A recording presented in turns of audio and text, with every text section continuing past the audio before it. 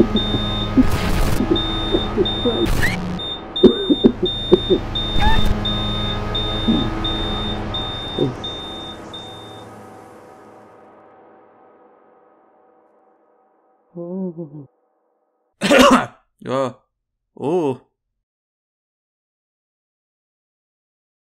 That was weird. Oh well. Grey Dawn, with an A, not with an E. Grey Dawn is a religious first-person horror adventure game from Romanian indie developer Interactive Stone. In September of 2015, the fledgling developer would post a Kickstarter for $56,000 to fund the development of Grey Dawn, with stretch goals like a soundtrack performed by a full orchestra. A month would pass with the project accruing just below $3,000, until July 2nd of 2018, when they announced Grey Dawn just came out, motherfucker! The Kickstarter would go silent for 3 years. In the interim, a studio called Carbon, which refer to themselves as a games incubator / accelerator, offered to fund the game and help out with marketing it. Upon its release, it would receive a number of favorable reviews, but few of these would be from larger, more recognizable publications that people for some reason deem more worthy of their trust. Why would you trust any of them? Why would you trust me? Why would I trust myself? You can't! Oh, okay.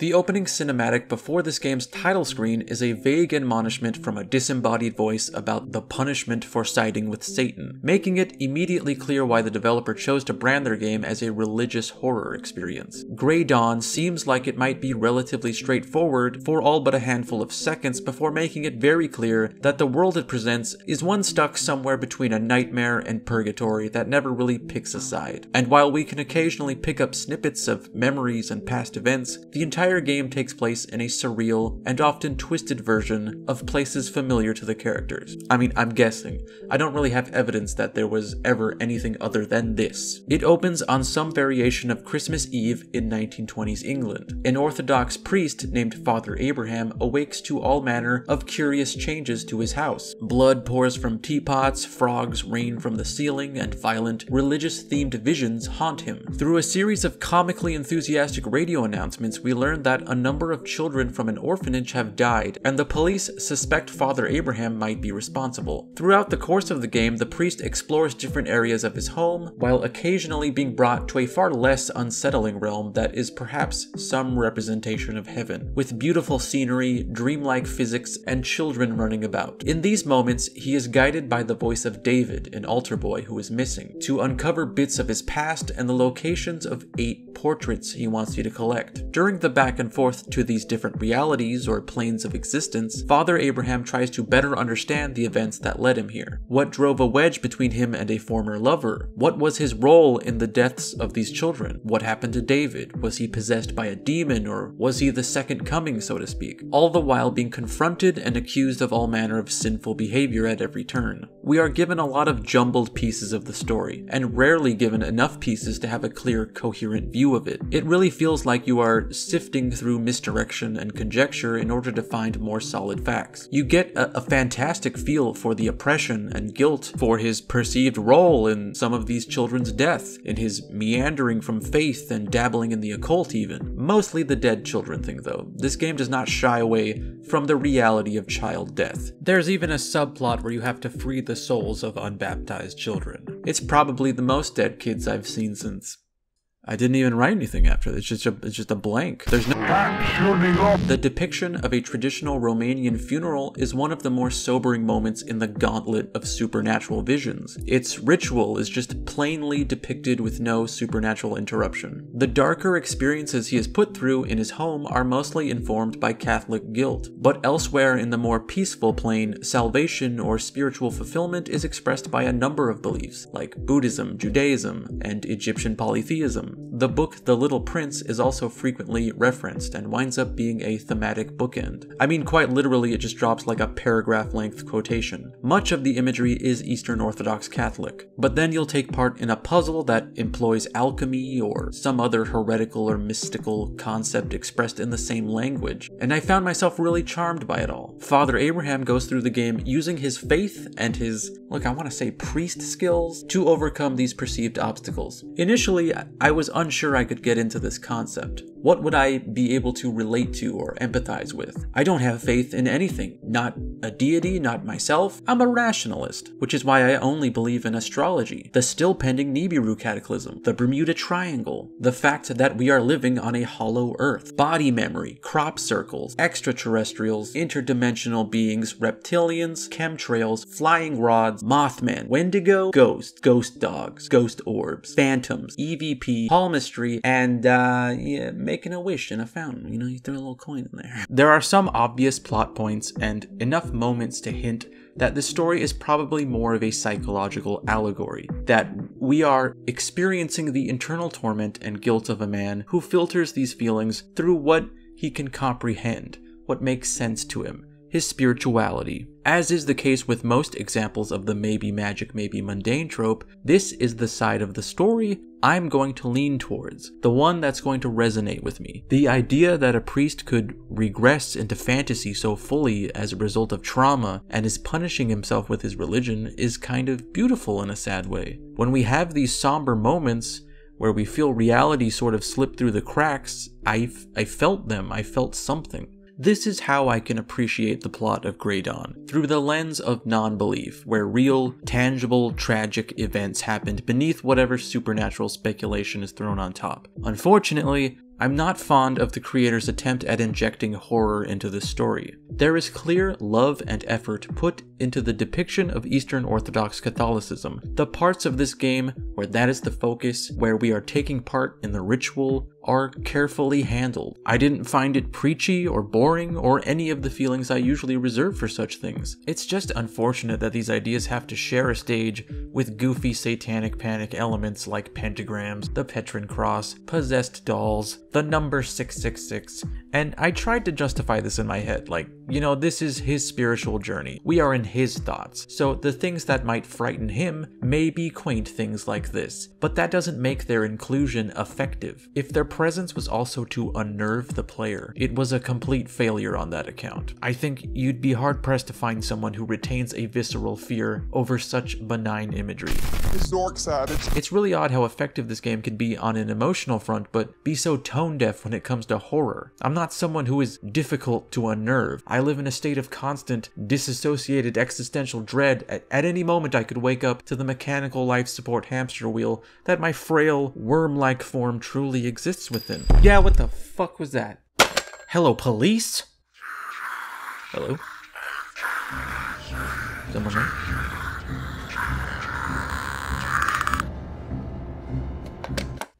Alright, well, that wasn't entirely a comforting exchange.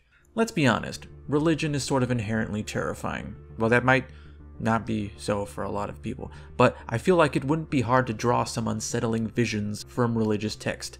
People are always, you know, getting their livers eaten by bees or some bizarre shit like that. It could be anything. There's so much, I'd imagine. So much more than this. There are two endings you can get. And since one is acquired by collecting all of the portraits, you could say one is the good ending and one is the bad ending. But I think they cleverly get away with having one true ending that you get either way. And collecting the portraits or not determines which vague closing monologue you get. Whichever one you get, it's a real bummer. A lot of these short-form indie horror games give me a very particular feeling that I don't quite have a name for. It's like when a really big, ambitious, creative idea is pared down so much by financial limitations or time constraints that it becomes so vague and amorphous that the only card left to play is to hope there is power in how incomplete it is. It doesn't have to answer a third of the questions, but it needs to sound like it's not important that it does. Does that make sense? It's like it's trying its very best to be something more than a tech demo, more than an experiment, but it never quite gets there, and not having the means to see its original idea through, they throw an idea at you and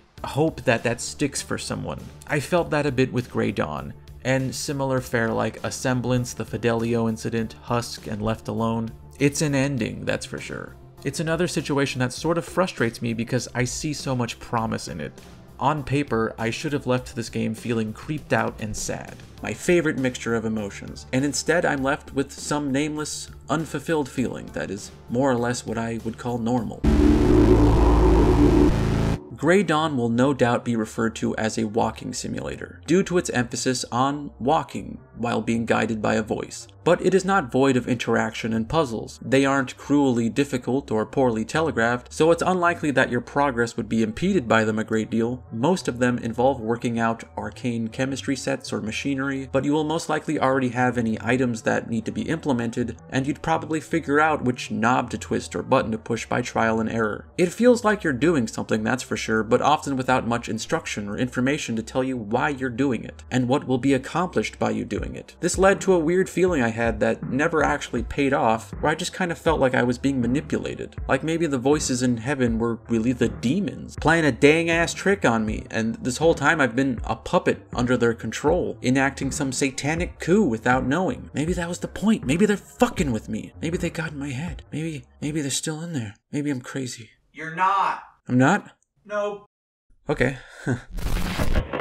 If you've played anything that Frictional Games has put out, then a lot of the mechanics will be familiar to you. Opening doors and drawers requires you to click and drag to operate them. Ordinarily, I appreciate this mechanic, but it felt a little rougher than, say, Soma or Amnesia. On my second playthrough, I just used a controller, which bypasses those elements. Since there isn't much in the way of variation or optional activities, I didn't feel like Grey Dawn is a game that really benefits from repeat playthroughs. It says everything it needs to say the first time, and collecting all the portraits to get the good ending didn't feel satisfying. Beyond the abundance of cliché and lack of gameplay depth, there are, again, a number of really creative and fun ideas. When I had first watched the trailer, I was immediately captivated by the music box mechanic. During certain moments in the Heavenly Realm, Father Abraham has a music box that, when he cranks it, moves him to a different place in time, where the season has changed and different parts of the area are either blocked off or now unblocked. A fantastic idea on its own that could potentially be implemented in some challenging puzzles, but it really winds up being just for show. Winds up.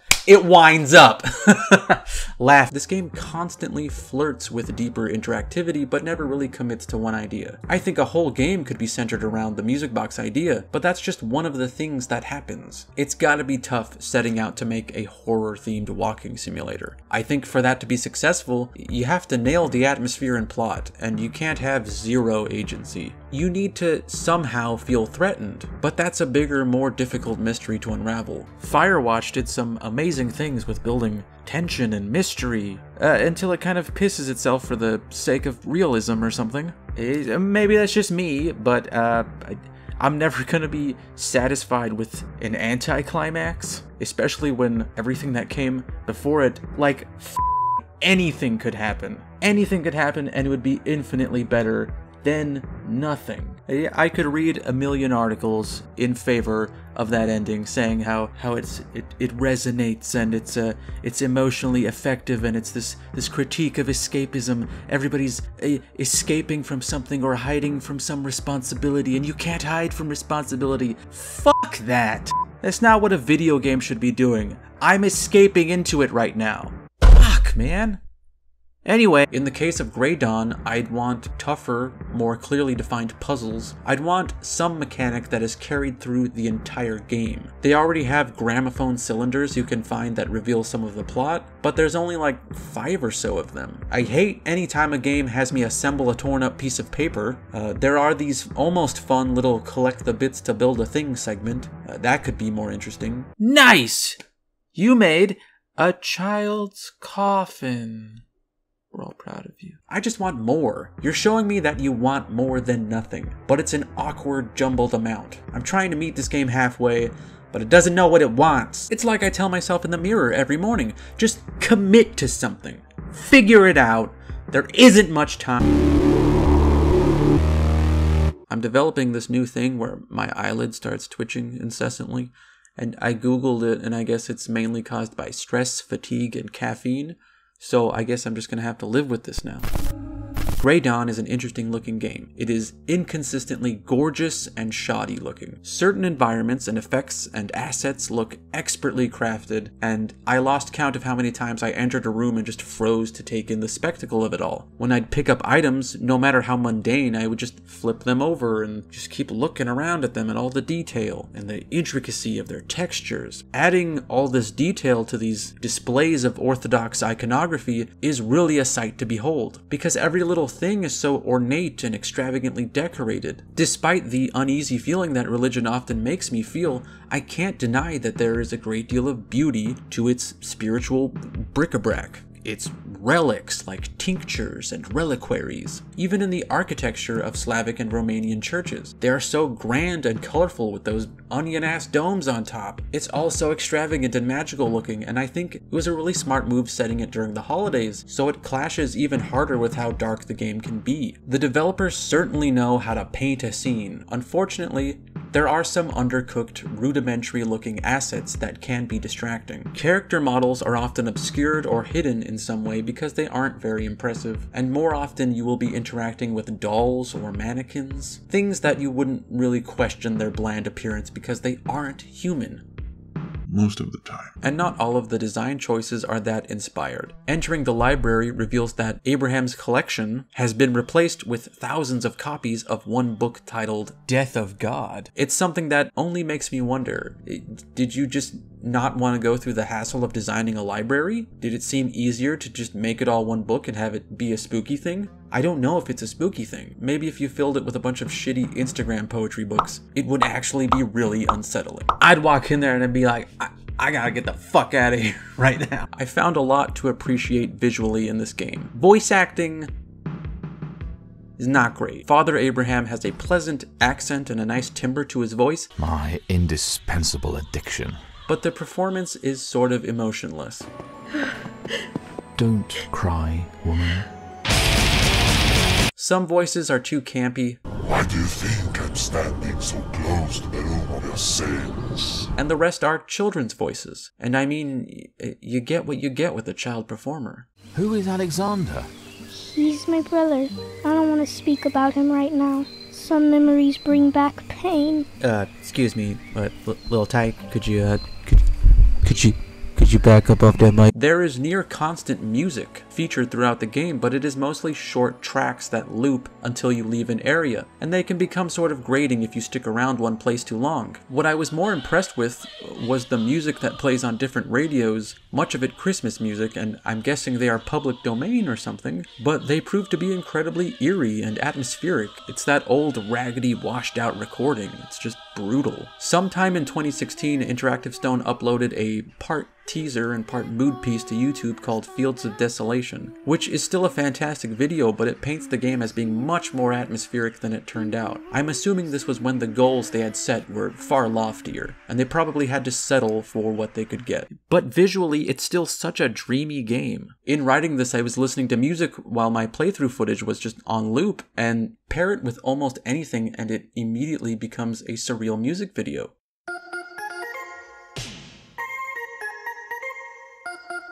Motherfucker, I said almost anything. I think this is a really interesting game from a developer with promise. Right out of the gate, they are depicting a culture that is not often seen in video games, but really should be. They're also going all out with depicting religion, something that I've never really appreciated. Shown positively or critically, or some watered down place in the middle like Far Cry 5, it's not done anything for me. But I think this was closer to something I might appreciate. Maybe because it's approached from an emotional, psychological, personal point of view. Alright, we're really going for it this time, guys. We're putting all our money together. We're gonna make a video game. First idea. I want religion. I want dead kids. Put it in Romania. More religion, more dead kids. If you could picture religion and dead kids as like a little slider, slide both of those, max them out. It's bold. It's an incredibly ambitious first outing, but one that shows that there is still progress to be made, and the failure of its Kickstarter may have profoundly affected the finished product. For a lot of the time, I was engaged in this story, but I feel like it cuts out too short with a lot of ideas that were very interesting not fully explored. And there are some concepts that are just really generic and not my cup of tea. It's filled with a lot of ideas, some of which go over my head. So it left me with this kind of bittersweet feeling where I wanted to unravel everything, I wanted to know everything, but I can never really know if I did or not. Either way, there are some legitimately powerful images here. I remember being taken aback by one instance where you look through a glass door at a bunch of children laughing and playing, and then, I don't even know how I feel, but it made me feel something. I didn't expect to be so impressed and captivated by religious iconography, but this game does a fantastic job of making a beautiful spectacle out of it. So much so that all the Satan business, which is ordinarily my jam, looks a little juvenile, not quite as capably handled. Overall though, a visual treat, but it's a shame the same amount of care wasn't put into voice acting or music. I have issues with the inconsistency of its gameplay, but individually there are some fun activities, and I really enjoyed exploring each new area and just being constantly surprised by where it went. I didn't think I would be riding in a sleigh with flying reindeer or shoving a blessed fetus in a jar into a demon's stomach thing! But hey, life takes you crazy places. I hope these guys keep making games because they have a lot of big ideas, a lot of heart, a lot of originality. But seriously, don't make me put together a torn up piece of paper because I'm not gonna do it anymore. I'm not gonna do it anymore. I hate it. I'll cut my f***ing arm off. Judging by the reviews on Steam, the game seems to have found its audience, so hopefully they will be emboldened to continue, and their next project is a bigger success. They deserve money. Ooh. I thought I heard like a phone ringing, but I guess it was nothing. Keep it together. Oh shit.